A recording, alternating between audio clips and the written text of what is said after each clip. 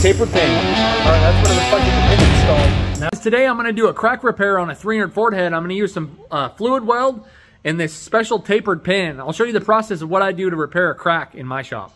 I'm on a 300 Ford head here, and I was just done magnafluxing it. There's a dang crack right on that seat. I'll show you what I do to repair this thing. So I got a center punch and a hammer. I got a little carbide burr on a die grinder. Now I got a drill bit. Time to drill a hole. Now I got a tap with some liquid courage on it. Then I got some fluid weld and a tapered pin. All right, I got the fluid weld on the tapered pin. Now time to put it in.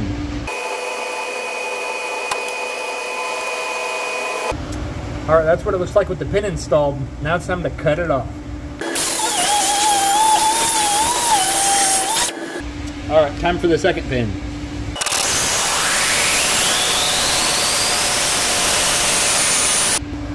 All right, there's the second hole, and I kind of Siamese these together so they're pretty much stitched together. So now it's time to tap it. All right, I got the tap with a little bit of liquid on it.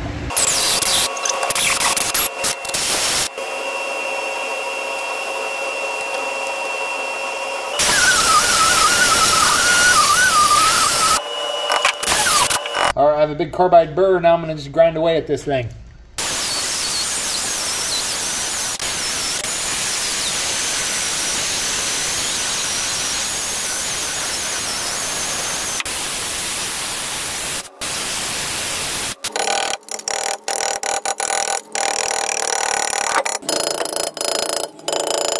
All right, this is what it looks like after the crack repair is all finished up.